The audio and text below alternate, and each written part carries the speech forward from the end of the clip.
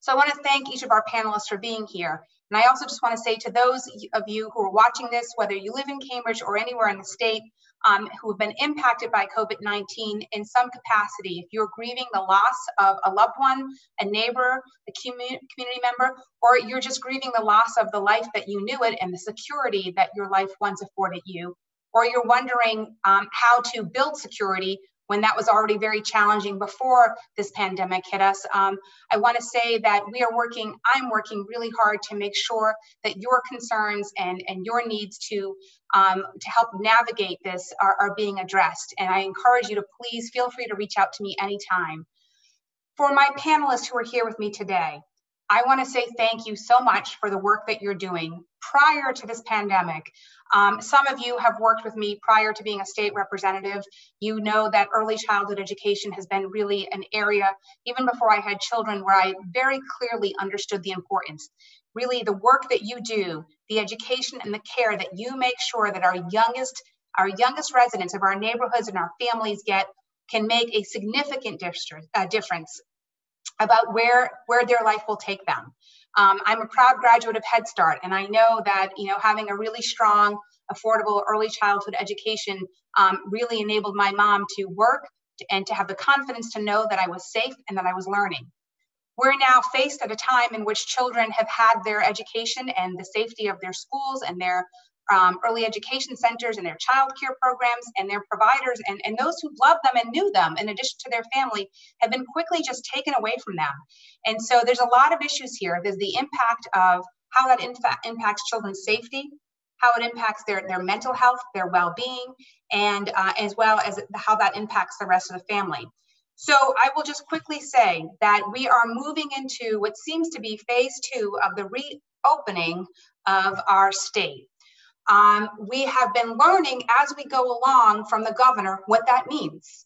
I will be clear that in my conversation with the Lieutenant Governor, who was the advisor of this opening up committee, I had a conversation with her very late on a Friday night, and I said, how can you have an advisory committee that doesn't have anybody from childcare to construction? How do you have an advisory committee that does not have the actual stakeholders at the table with you? And so to be clear, we just agreed to disagree on how important that would be.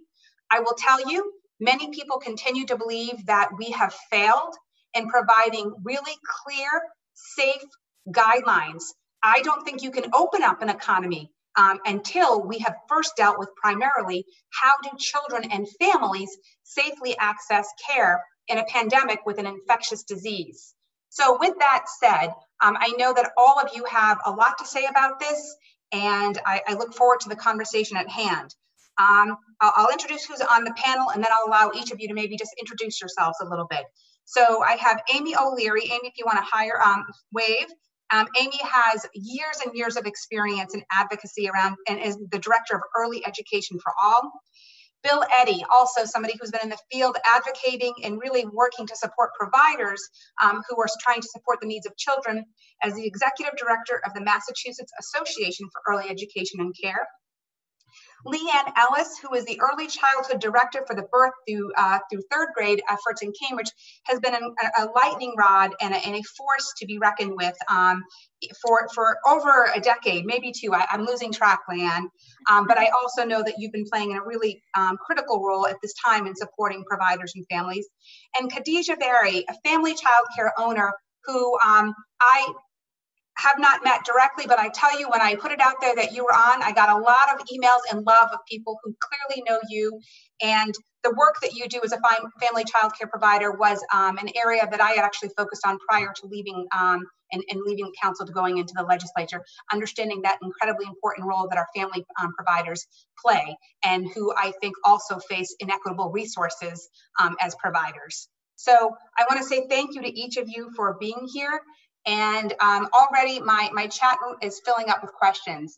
I'm going to ask, and I'll start with you, Khadijah, because you're the only one on the panel that actually has to face the reality of whether or not the guidelines that were put out, are they sufficient? Do you believe that they'll actually allow you to care for children, keep them safe? Will we have enough opportunities for families? And do you believe that your concerns are actually being that are being represented in what's being offered, and what are your hopes and what are your fears? It's a lot, I know, but I want to thank you for sharing your thoughts and, more importantly, the work you've been doing. Well, thank you so much for having me. It's a lot. It's a lot. The guidelines alone, I did not expect it to be like that. It's very challenging for many, many reasons. And I'm going to take one day at a time. I'm having Leanne and Bert, the team behind me and my other colleagues. I think we're so lucky. And I'm just looking to go back to work. And it's a lot of information. So I don't know if that answered the question. I think we'll have a lot more questions for you, but I think it's a good place to start, right? So it just feels like it's a lot to take on right now and one day at a time. So I will ask, I'll ask you, Bill, since you work also directly with many of the providers and individuals who are being expected to be able to meet these standards. Have we done enough? Have we fallen short? And where else do we need to go?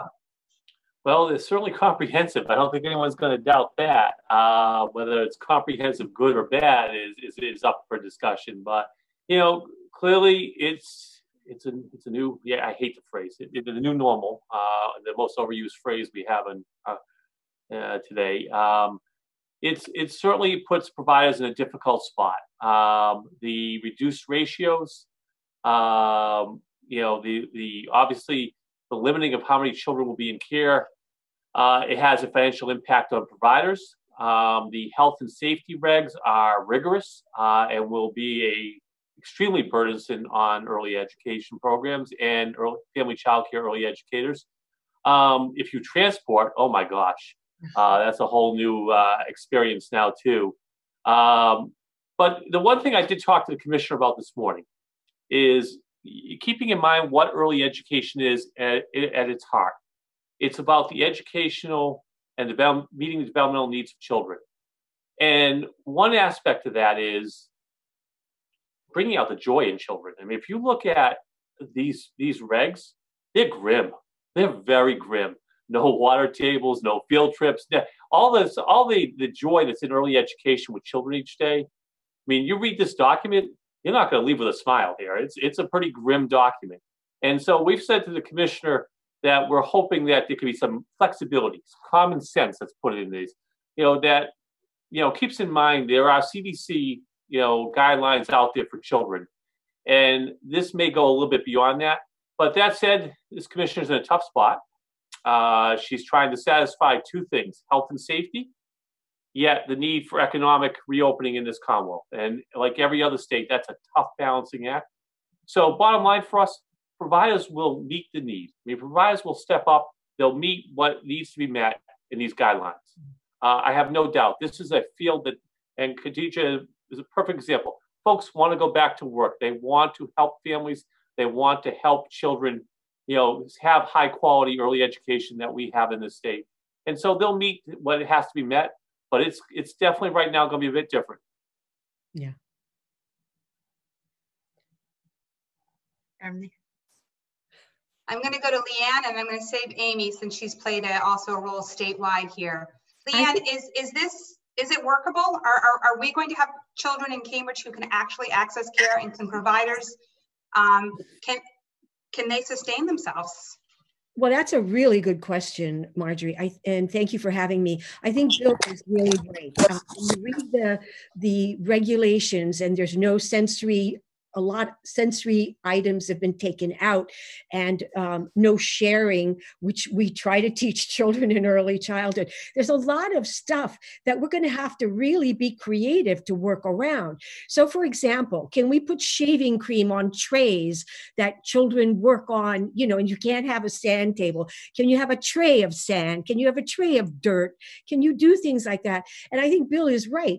This is a creative field. We're going to have to figure it out and provide children with the joy and the exploration that they really need to feel good about themselves and to learn and to develop.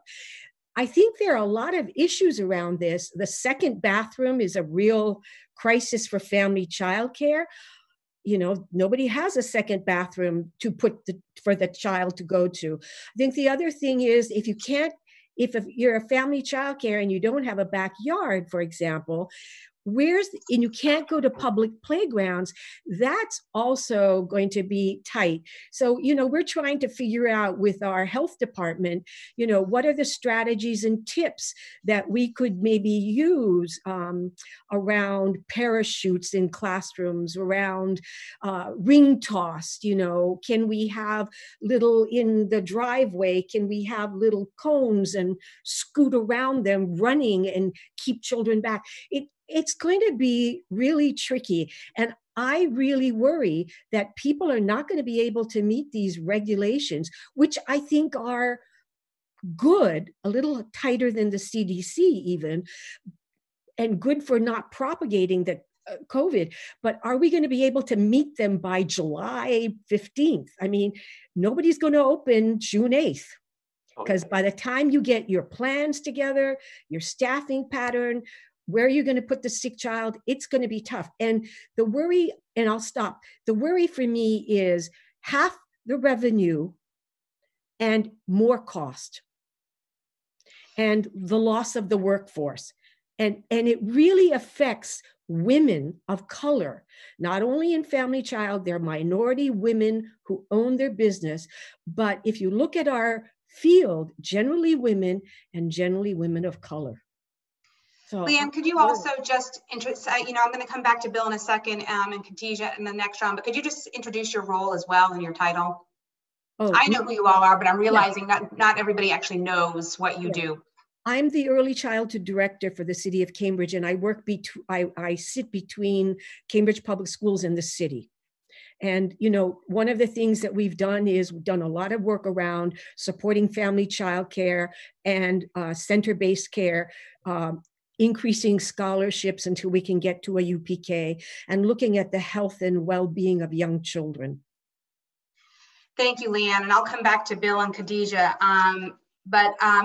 Amy, you have a really close upfront look at what we're doing at the state level. And we have still a relatively brand new commissioner of early education and care. What a way to come in. My heart definitely feels for her. And I guess what I would ask you, are we going too quickly? And whose needs are we trying to meet here? Is it children? Is it workers? And which workers? Because the essential workers have been going a long time at this, right? And I know we've done our best to create essential care for children, but even that had a lot of flaws, right? Because childcare is not just about having slots available throughout the state. It's about ensuring that the whole child's community of providers and carers and the parents, like it's a community, right? So hard to do that when we were seeing it as a crisis response for essential care workers. But are we really ready to do this? And whose needs are we trying to meet? Are we going too quickly, or is it just we need to get started? Well, first, thanks for having us here and for covering. We know this is an important issue for you, and you've been a leader in the House and in your other lives as well. And I think so Strategies for Children as a policy and advocacy organization, we are also connected to our partner organizations across all 50 states. And the decision to close childcare was one that most states did not make. So we do have an opportunity to think about what it looks like moving forward. What we've learned from other states is even programs who have not closed, they're running very low in their utilization rate. So even states who have been open for a month or so, they're running about 50% of a utilization rate. So on top of the challenges that we're hearing about, what some of the new requirements will require, we also really need to be paying attention to parents' wants and needs. And, who are we doing this for is important. Childcare has always been, a balance between supporting parents who need to go to work and the developmental needs of young children. We also know that public schools were closed, and we don't ask about a 7-year-old whose mom is a nurse or a doctor about what's happening to that child. So we also know that families don't live in funding streams necessarily, and right now we're watching families think about all of their child developmental needs. I think if we're moving to, I think the department has a process to put the guidelines out, the requirements, and then have a feedback loop. I think right now, many people, like Khadijah said, are a little bit in shock and trying to review and imagine what the world would look like. I think what we know is we have a complex system to start with. Pre-COVID, it was fragile.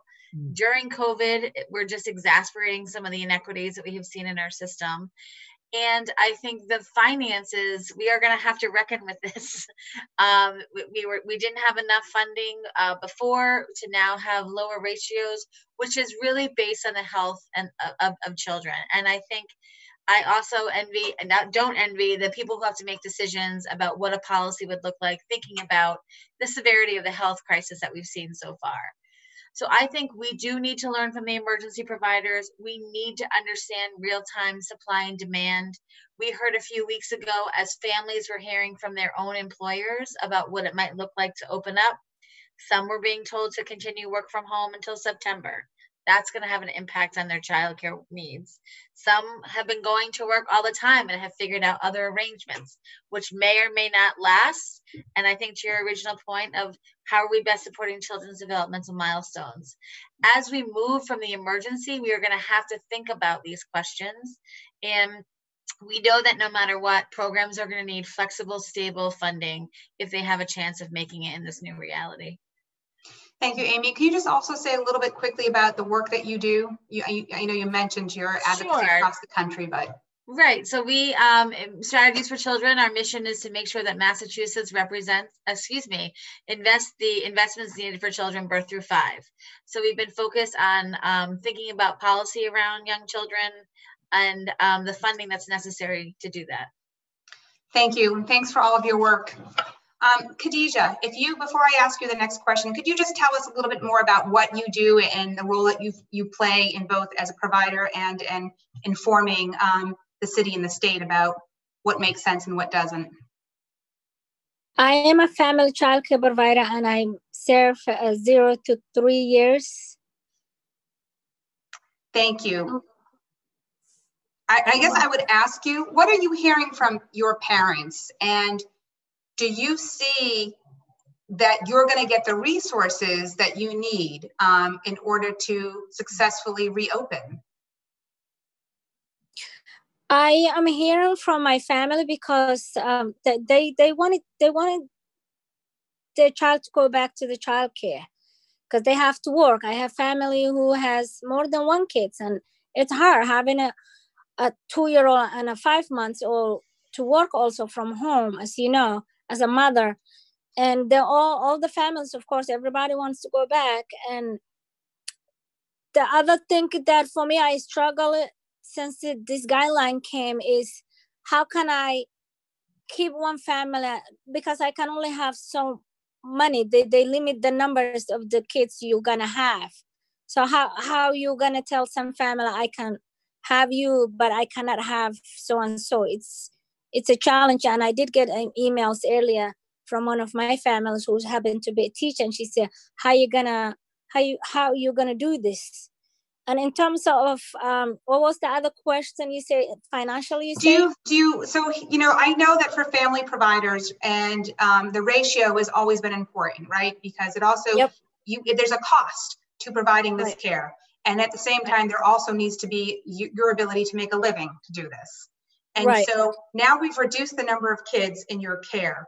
Do you think the state has presented this to you in a way that allows you to financially actually move forward? Not at all, because they're asking so much that we need to reopen it in order for us to go back to work. And how can you, when you limit it, when the number of your the kids you're supposed to take is limited one, you need all, for us, for family childcare, to take all these procedures, and you're not supporting. Thank you, Khadijah. Bill, if you could also say a little bit about who you are, and then what I'm going to ask you as well. I think one of the first questions I started out with is who are we doing this for? And there's this pressure, there's this perception that there's this pressure from the business community, which may or may not be true. I think that there's a lot of truth to that, and I don't disagree with it all either, to be very clear. But but who in the business community? Because as a provider, that's also a business. Clearly, people go into this business because they love children. They're never going to make a strong middle class income doing this, right? But are we paying attention to those who are essential in allowing us to open up the economy with these new regulations? Or are we asking them to subsidize the cost of childcare for the rest of the state while then not having the ability to financially take care of their own families? Well, it's a very good point, Representative. And yes, I represent the Massachusetts Association of Early Education and Care. We're the largest association of providers in the Northeast. Our members from North Adams, right down to the Cape, through Boston and Cambridge, provide care for children, really 4 groups of children. They provide care for children who are private fee paying parents, pay for care. They provide care for children who are subsidized by the state and the federal government because they're either low-income working families, they're either children transitioning off of welfare, or they're, in the case of 7,000 of our children who are most in need, they are children who are in the custodial care of the Commonwealth Department of Children and Families for abuse or neglect. And so our providers across the state provide care for those 4 subsets of children. And you know, the 99% of our programs right now are currently closed with no licenses that have been suspended until June 29th. And we do have some that are providing the emergency care for essential workers. And it's real easy, it's important that you not be confused by that care. That care is not the high quality early education system that so many, including yourself, Representative, have worked to build. And we do have one of the strongest systems of care in this country and here in Massachusetts, but it was an important thing to create. And Amy's absolutely correct. It has been underutilized. And I think parents, look, even as parents are coming back out and all of us are beginning to engage a bit more into our daily lives, the one area we're going to be cautious with is our most precious commodity, our youngest children. And so I think people are making choices both in the emergency care, and I suspect as we come back and we open care, because you're right, Representative, there's a lot of pressure right now from businesses, the business community, and even other programs who want to reopen again to be part of doing what they love. There's a real question about who's going to come. Some states who have stayed open. Amy's right. Very few states in this country have actually closed the early education system. And some of those states aren't even seeing a third of parents making use of care for their children.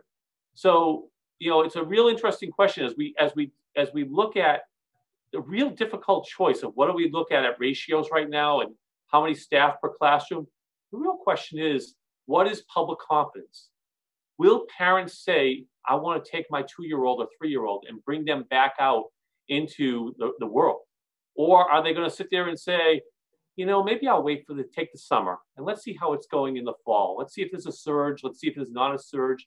So it's a real question of what is demand out there and can we meet demand and, with the regulations that have been put there.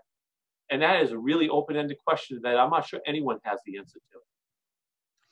So I guess, I'll ask Leanne, but anyone else should jump in. One of the other questions and concerns that I have, quite honestly, is I'm still wrapping my head around all the regulations that were put out, right?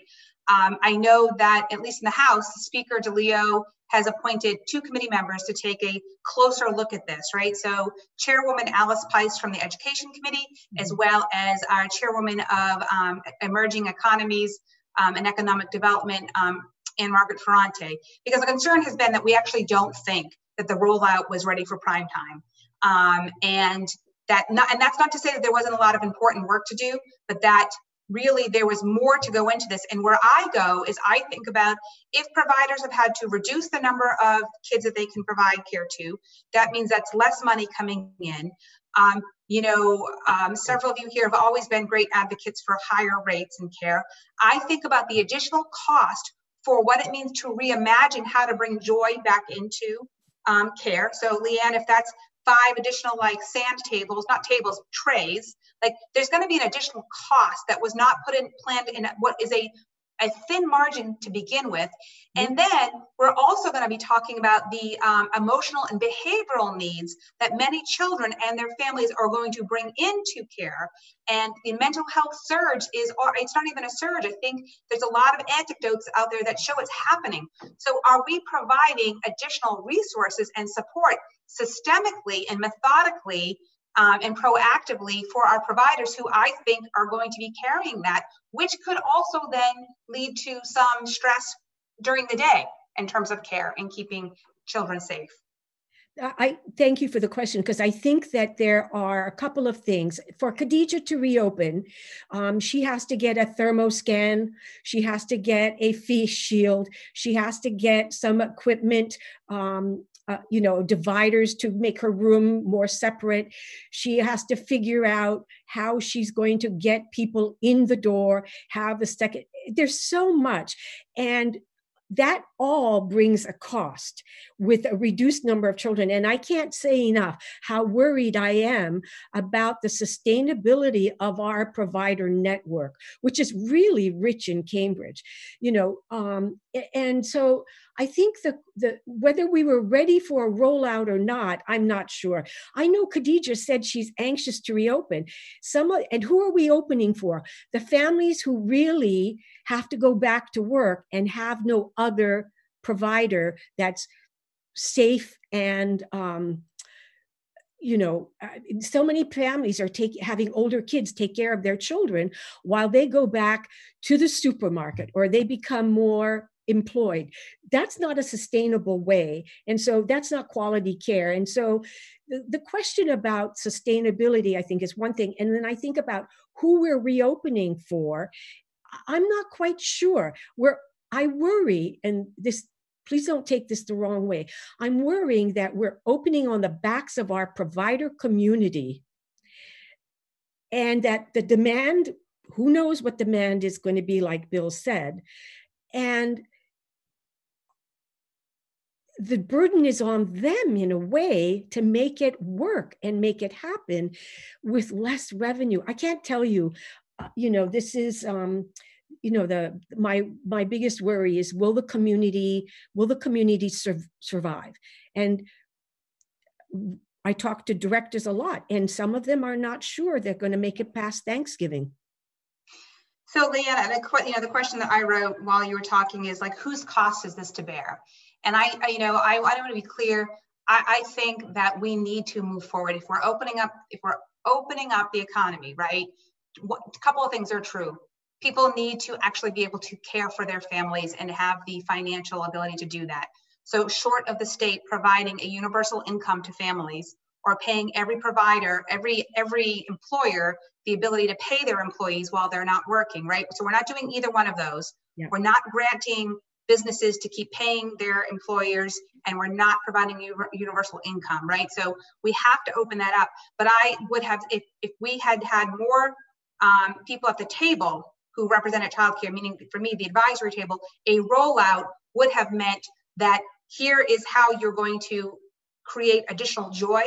Here's how you're going to help deal with the mental health and the trauma of not only coming back, but also what it means to be in a completely different environment, that not the one that you left as a child, and to deal with the rates of the loss of income that many providers are going to experience. Amy, you have been one of the strongest voices and advocates for children and for children's learning and for their joy, and connecting the dots really well for policymakers, for governors. And so if you could tell me more about how are we doing this? Like, what are the resources that are being rolled out to do this? Or are we waiting for providers to remind us what we already know, that they need more and can't do with less? Right. I think the anxiety that Leanne and Khadija have verbalized, and Bill, is where we are. It's at an all-time high right now. And I think people are trying to be like thoughtful, but right now it's fear. So I think, we know the state budget process is not, is different than it has been in other years. We also know that everyone is trying to figure out answers, many industries, around funding. We know that Massachusetts did receive money, $45 million through the CARES Act, which we have been advocating to release to the field and understand the plan. We know that there are proposals at the federal level led by the Massachusetts delegation of, Congresswoman Catherine Clark in the House and Senator Elizabeth Warren in the Senate, who are talking numbers like 50 billion, 100 billion for childcare. Mm-hmm. We also know the state is probably waiting to see what they will get in general from the federal government. We also know that parents cannot pay more for the same service. We also know that providers were already making close to poverty wages. We have made progress in the state thanks to the leadership of the Speaker in the House. But we also know that we shouldn't be fighting every year to make sure that our educators are well paid. So I think we don't know those answers. We have been asking people to put together just sample pre-COVID budgets and then what would it look like now? Because we need to identify that gap. What is the gap that's going to happen because of increased cleaning supplies?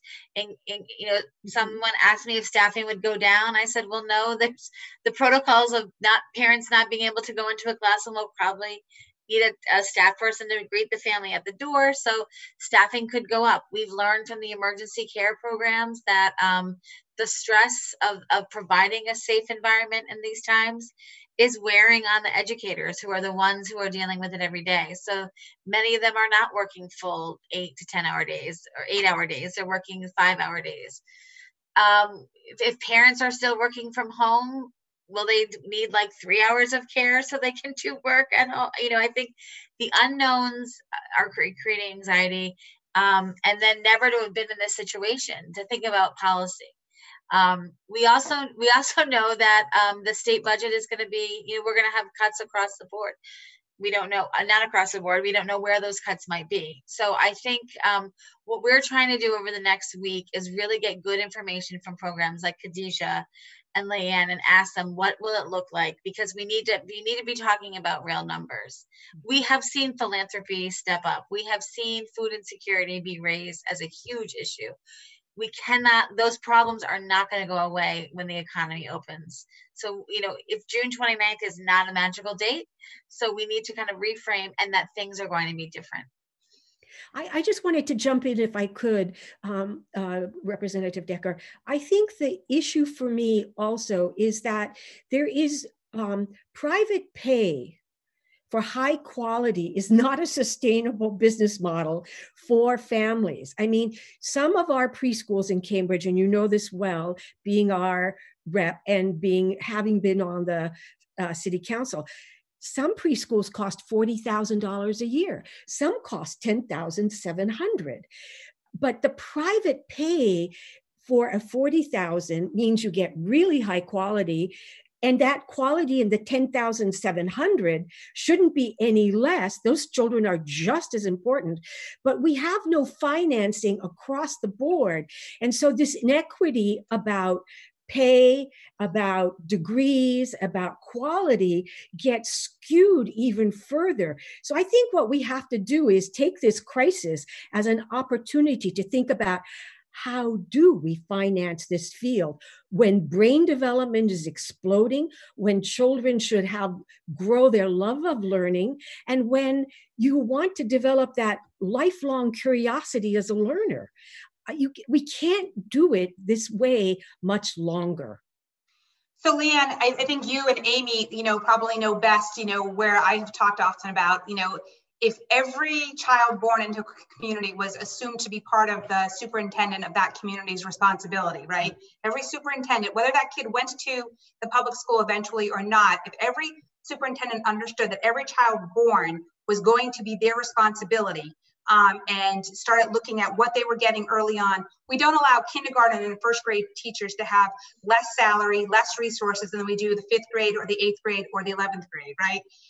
We know that every grade actually invests into the next grade. So this is going to be an opportunity where we will have the opportunity to reimagine that, right? Because there's a field of people out there in the business. One of my gripes with the business community, I will say, is that a lot of really amazing people in this business community have signed on to many advisory boards and groups supporting and understanding the brain science behind early childhood education. So we've gotten a lot of lip service, right? What we still don't have is a fundamental transformation. We still think it's okay to pay providers and teachers of 3-year-olds and 4-year-olds, right, 3 times less than a public school teacher. And that we leave that up to the parent to either figure it out. And ultimately, what we all know is that if we don't pay for it at 3 and 4, we're paying for it at 6, 7, 8, and 9 in other resources. So I would say, Khadijah, I would ask you, what else in an ideal world, none of this would be happening, right? But given the guidelines have been put out there, what else do you think that we should be doing for you, recognizing that you're the steward, like you're helping the entire village here, right? Whether we have children in your care or not, we are completely counting on you to reimagine what a nurturing, safe, thriving early childhood experience is. And it's not just your responsibility alone and your resources and your budget and your time to do this. What else would you like to see if we really believe that we're part of the village and you're the steward? What else are we giving you right now? What else do you need?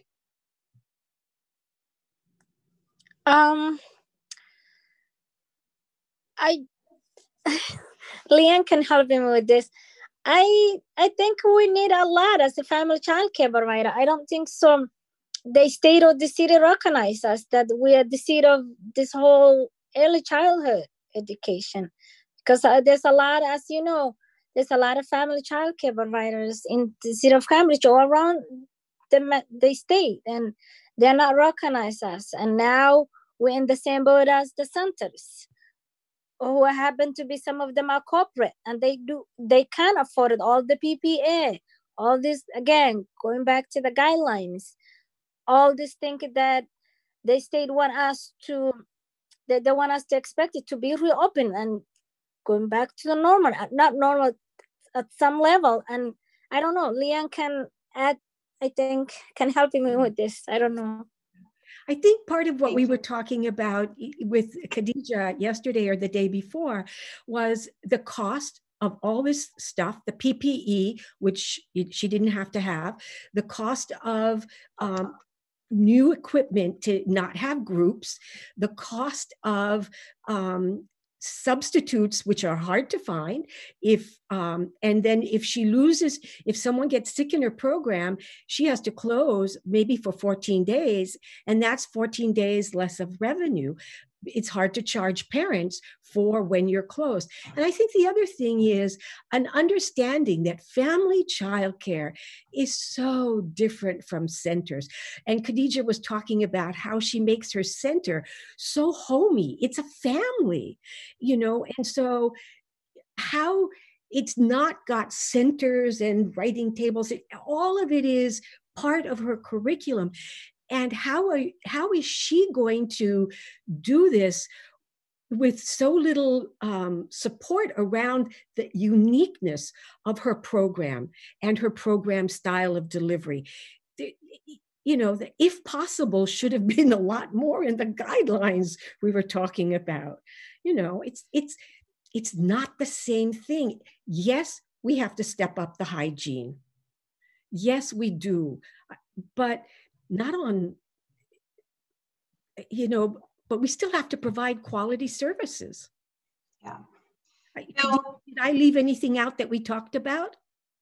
No, you did good. Thank you. Thanks, Khadijah. Thanks, Leanne. Bill, I'll just go back to this, right? You are representing a lot of providers who I say are being asked to subsidize, quite frankly, the cost of childcare through the lens of COVID-19. What else? And I know we're looking at a budget that, we're going to have $6-7 billion less in revenue. And I think what's hard right now is there's going to be some areas that we can't cut back on. And I say this, without knowing what that looks like, but are your providers, are they worried that really that they're being seen as subsidizing the cost of all this? And what are you advocating for, and what do you need? Well, I think Leanne hit an important point when she talked about every child, whether you're in a program that's charging $10,000 or $40,000. every child in this Commonwealth, whether you have the experience of growing up in a two-parent household, whether you're a child in DCF custodial care, every child is vital to ensuring that we give them the same high-quality early education system. We've been fortunate in the state that we have leaders in the House like Speaker DeLeo and leaders who've been vocal on early education like yourself, Aaron Michaelwitz, Alice Peisch, who've gone out there and said, we need to invest in this. Look, the Commonwealth had a decision to make at the end of March.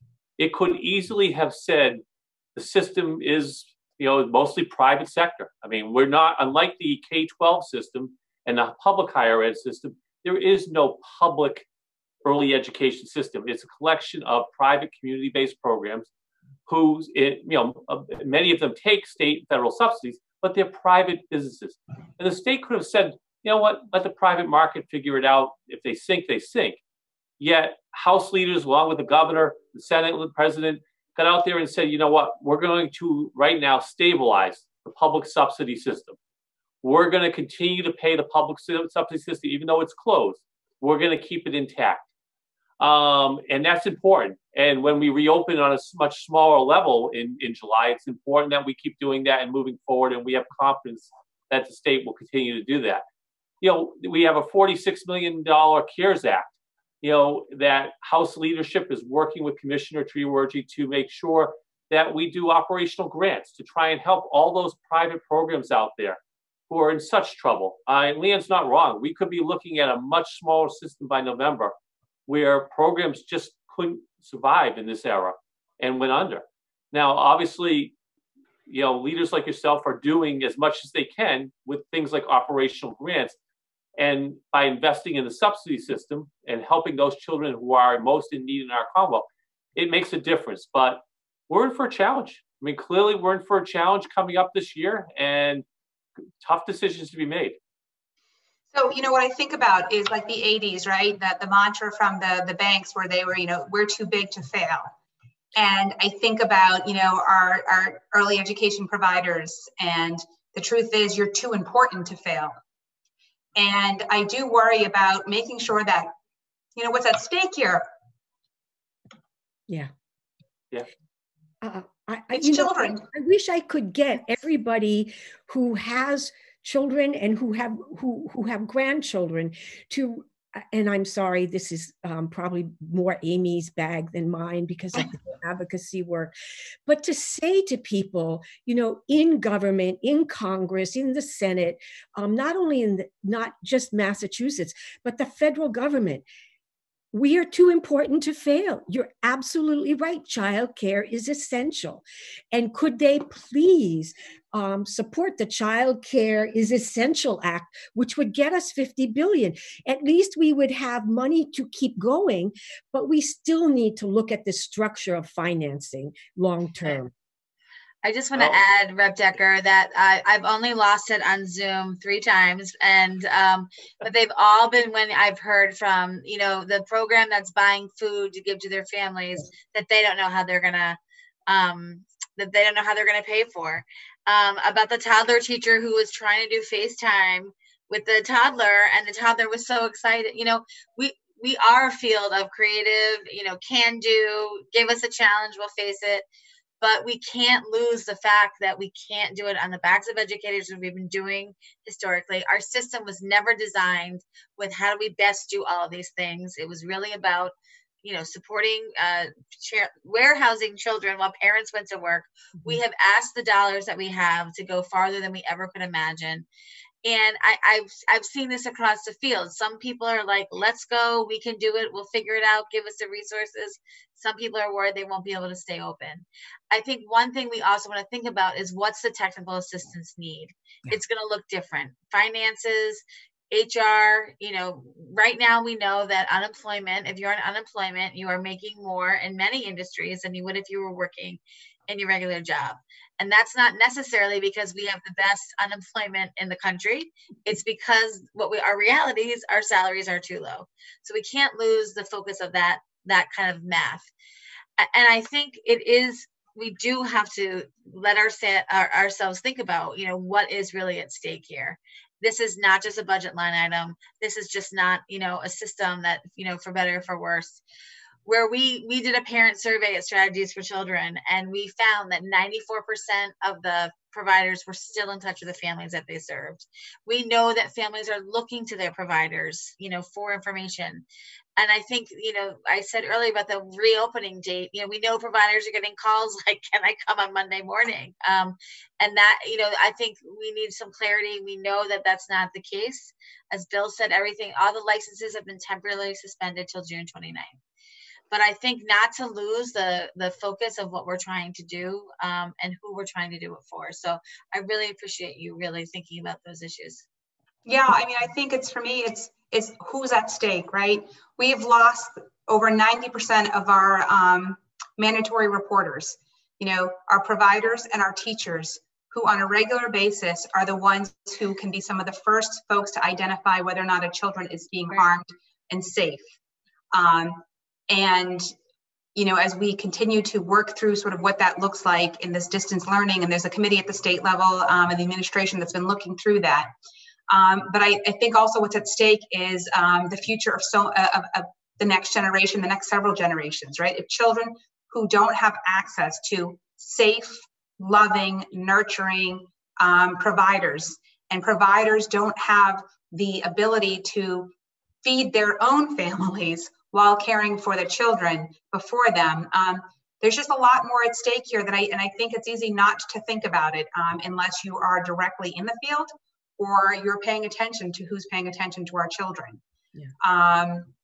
So, I encourage people who are watching, if you care about this, if I'm not your rep, call your senator, support Congresswoman Clark, who's been out there really was a champion from the beginning of her career through the legislature and in Congress. But I continue to fear that we are rolling out something that we have failed to provide additional support and resources to, and that we are expecting this to be done at the moment, quite frankly, on the backs of providers and on the hopes and fears of parents. Go ahead, Leanne.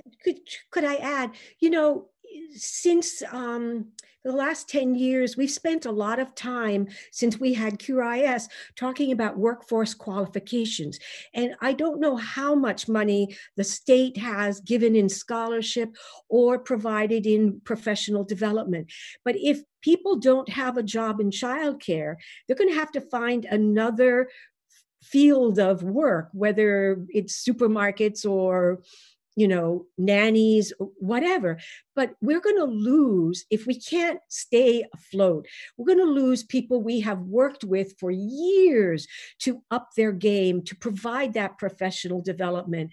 And all the workforce qualifications that people have gotten, Khadija, for example,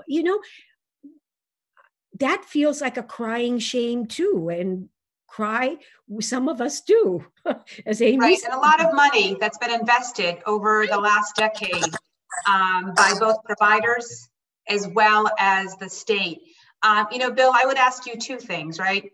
I think about going back to the needs of your providers that they're going to have, and the additional needs that children coming into their care are going to have. I also think about the mental health and the well-being of your providers, right? Who really are, I can't go through a conversation without getting choked up. And they are going to be right there, caring for children whose lives have been upended and have been traumatized. Even under the best circumstances, children are being traumatized.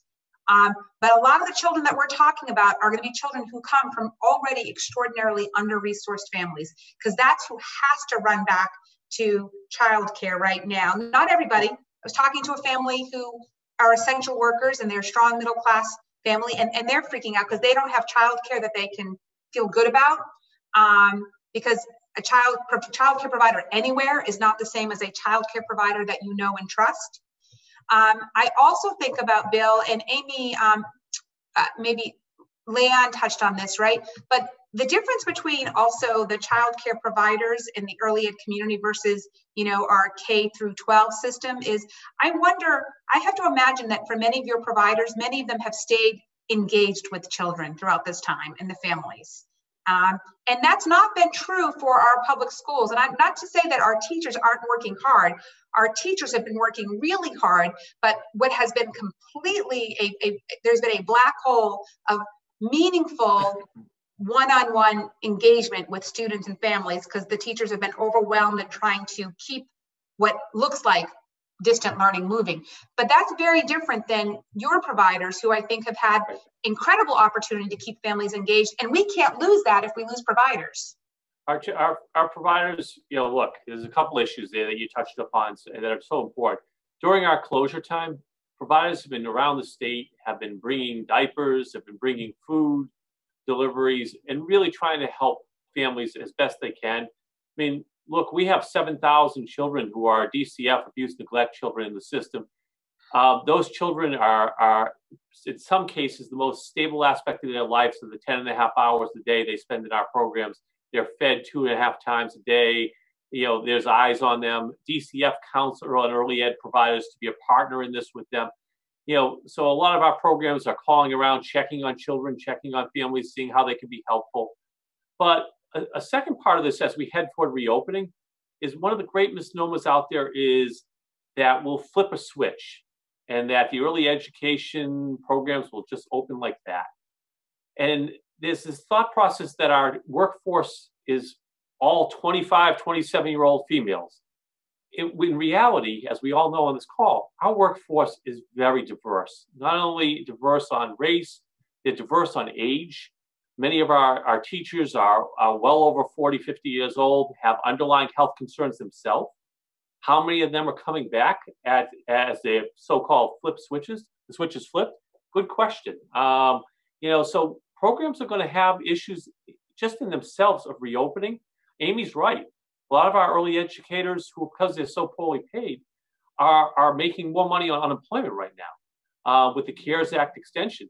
And if the next, whether it's the HEROES Act that the House has or there's any other variation of that, somehow extends that with the CARES Act $600 funding, that could be an issue that impacts us dramatically.